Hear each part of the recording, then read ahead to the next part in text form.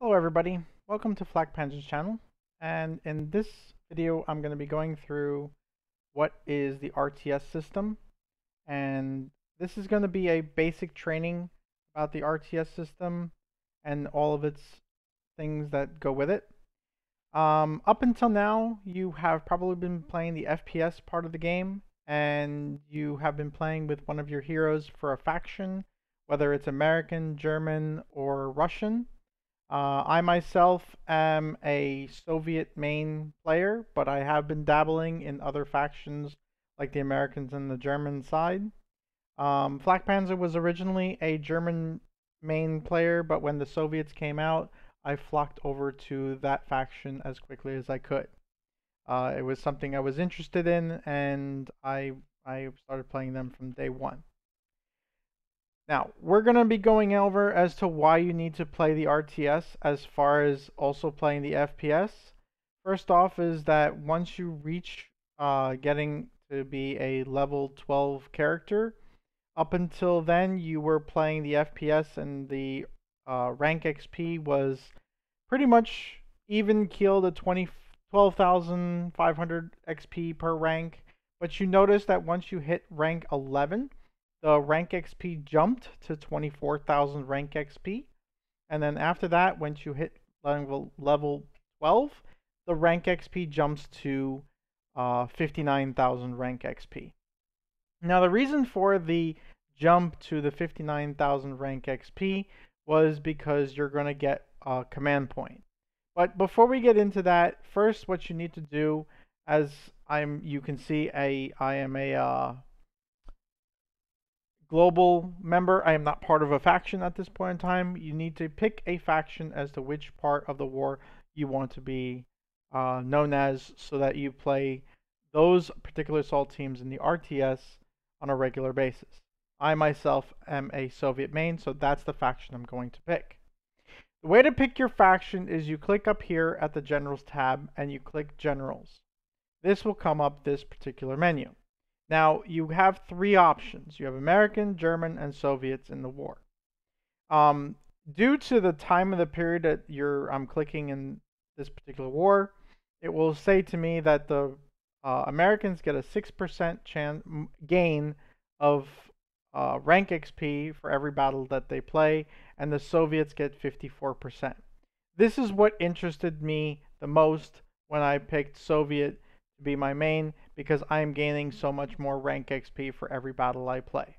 I will explain this later on in the series of how to play the RTS, about what this particular number means for the faction. As per se, I will be clicking Soviets for the war. So I click Soviets. It tells me that these are the starting cities. This is how many cities I need to win for the war, and I click join to join the war. I click join, and now I'm part of the Soviets for the faction. You can see my faction has changed from global to Soviets. Now, once I've joined the Soviets, the red faction is going to be my main faction. Now, if you're a type of person where at the top the faction is just blue and red, in order to change the faction to see all three factions, you must click this top right where it says the three circles. You click this and it will change the factions into your particular faction. So red is Soviet, green is American, purple is German. Now, in order to play the RTS, you must deploy your assault teams. I will get into that in the later part of the series, as how to buy and name your assault teams. But the assault teams in this game are very important. These are the resources that provide you to spawn infantry, tank, recon, para, pilots in the war. When you particularly play a particular battle, you will see resources as such, that these are the resources that are being provided for this particular battle in order for the battle to play.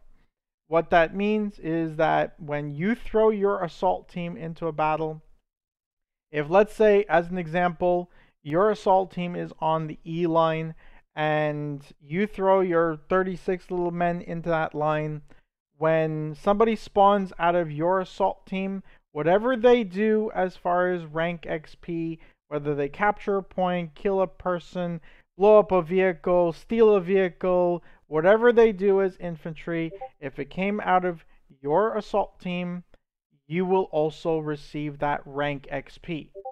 So the more chances they spawn for more chances they spawn out of your assault teams, the more rank XP you will receive for the character that that assault team is linked to. So your best choice of action is to throw your assault teams into areas that you will get the most chances that the assault team will get used.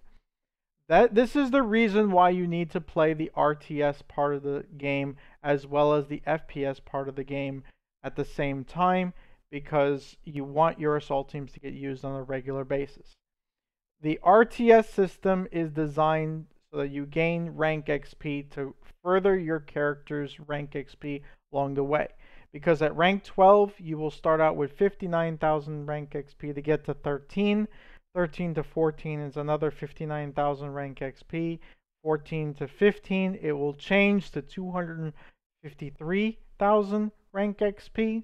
And the reason for the change is because you will start to get a higher tier amount of, you will get more command points, these little dots up here. So once you hit rank, I don't have one at the moment, but once you hit rank 14, it will be 243,000 rank XP. And once you've finished that and you get to the 243, you get to rank 15, you will get a second command point. The second command point obviously gives you double the amount of XP that you can gain, so the XP will go up. So at 15, you will start to have 1 million rank XP. As you can see, I have a rank 15.